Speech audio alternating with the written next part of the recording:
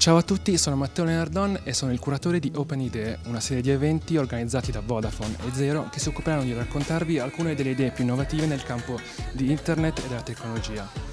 Adesso ascolteremo Eric Cheng, il direttore della fotografia dell'Lytro Camera. Ciao, siamo con Eric. Hi Eric.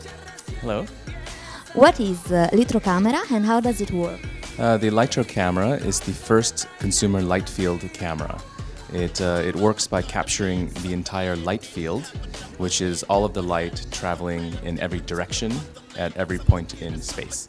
So basically it keeps the direction information of the light that's coming in, and it allows the photographer to take a picture that can be refocused after you take the picture.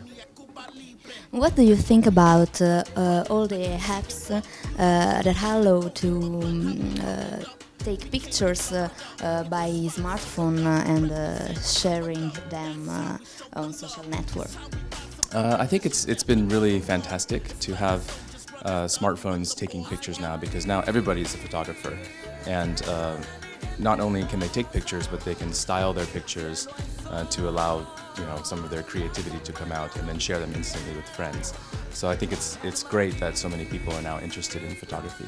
Okay, and do you think Lytro camera can be useful for this kind of photographers too? I think potentially in the future it can.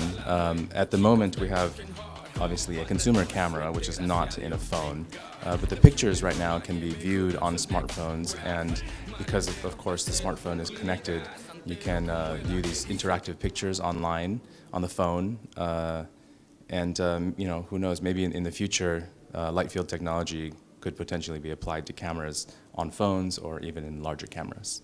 Thank you. Okay. Thank you very much. Thank you. Bye. Bye.